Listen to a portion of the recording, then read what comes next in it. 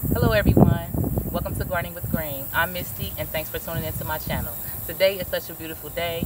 Earlier it was raining, but the sun decided to come and peek out through the clouds, so I said, hey, why not come out, get some of this positive energy, get some of this light, and see what's going on with my watermelon patch.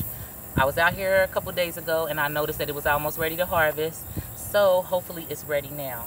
Now, before we go over here and before we get down here, I want to let you guys know I haven't weeded over here in this area for like 3 weeks because I have squash over here as well as cantaloupe with the sugar baby watermelons, and they are all vining plants, and I did not want to disturb any root systems.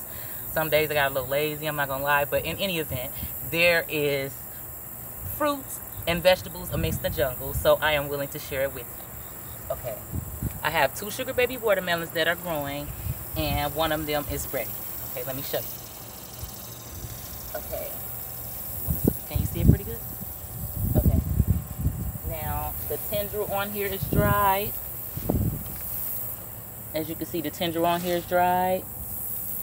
The leaf has died, that's was closest to it, right here, as well as this little spot on the back right here. It looks a very nice color, and the sound of it, it looks full of water, and it feels full of water, and I believe it is ready to harvest. So let's go.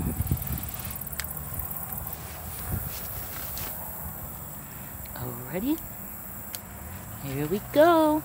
Oh, this baby feels like it's about 8 pounds, it feels like. This is like my 2nd year growing sugar baby watermelons. The first year I tried to grow it up a trellis and it didn't do so well. A couple of fruit fell off.